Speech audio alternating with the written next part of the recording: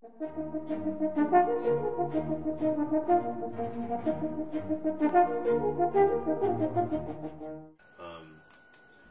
I'm I'm afraid of dying generally. So, you know, any time I bring up, like, if I'm going to need to be able to afford medical equipment when I get older, and that's why I need to work toward profit as an artist, Okay. then it reminds me that someday I'm going to die. Yeah. Just a sort of a question I sort of thought about when we were talking about overhearing people's conversations. Do you think you're morally obligated to those snatches of conversation once you overhear them? Oh, morally obligated to take on the people's conversations and turn them into a piece of art. Yeah. Yeah, you know, it's hard. You know, you have an idea and you think, well, what happens to that idea? If I don't fulfill that idea, it's just going to go away into the sea of the universe and be lost forever in the history. And then you think of all the ideas that have been lost and all the stuff, and then the universe keeps going. It keeps going over time, and time keeps passing. So do you think really the true artist would overhear everybody's conversations and try and use them in some way? Yeah, and you just have to keep cracking along and be like, I have an obligation to do this. I have to have an obligation to do this. I have an obligation to do this. You know, just keep saying that to yourself, and just keep.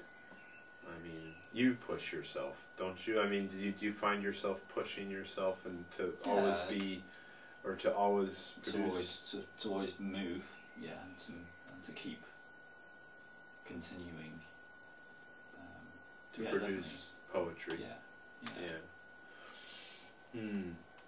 Yeah, it's interesting. So do you, I mean, if you just read out an overheard conversation from my notebook, do you keep a notebook in the same way as you? Yeah. Well, before this interview started, I wrote down the phrase Cassandra's wine, because I was sort of thinking of artists talking to artists as, and I guess I was going to ask you this. I was thinking of Cassandra, of course, who is in the Greek tragedies. She's the one that has prophetic dreams. And so, if you were to have prophetic dreams, you would probably want to drink, you know, to keep the dreams away, because you keep them away. And so, I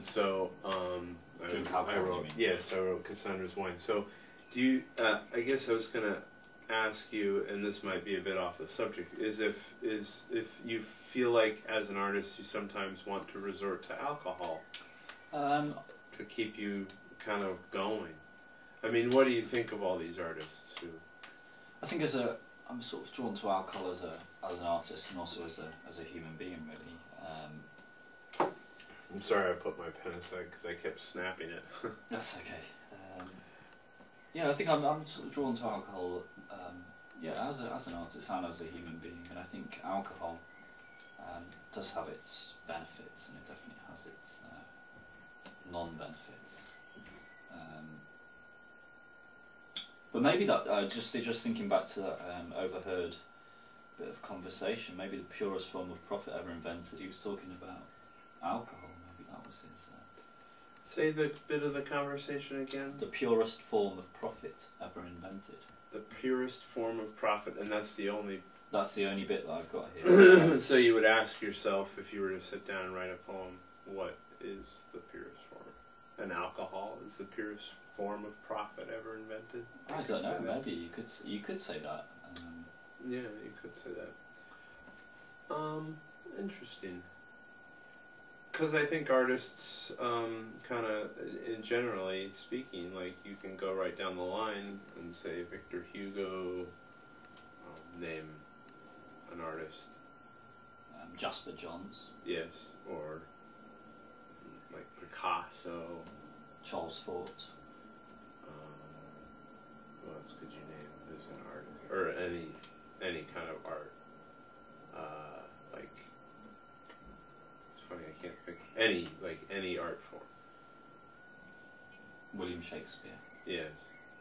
And sorry, I'm having trouble thinking about who's the, like Mary Shelley would be the author of Frankenstein. And she was well known for dabbling in spirits. And you go right down the line with artists, and they're all of them drinking, drugs.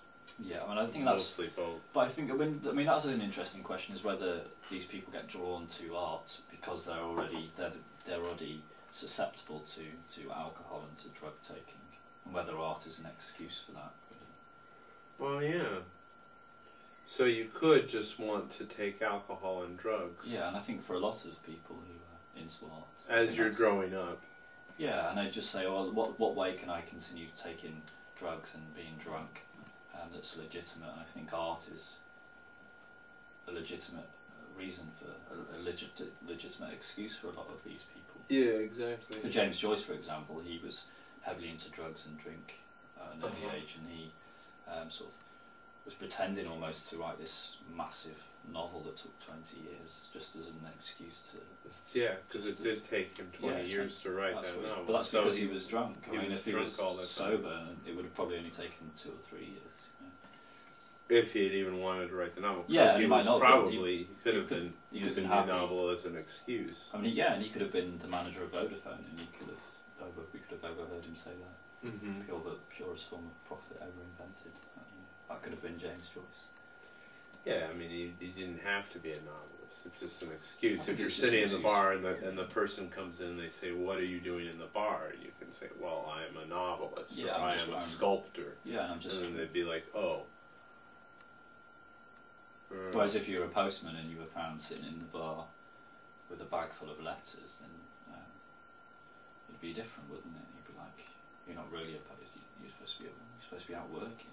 Right. Whereas I think for a lot of people who are into art, so it's almost a chicken or the egg sort of thing. I think so. Which comes first, the inclination toward art or the inclination toward drinking and drugs? Yeah. I remember I had if you're so inclined. Yeah. I mean, I know that you've been drunk at some point in your life. Mm-hmm. Now, is that because you wanted to be a writer, and because of the people you associate with, they've persuaded you towards?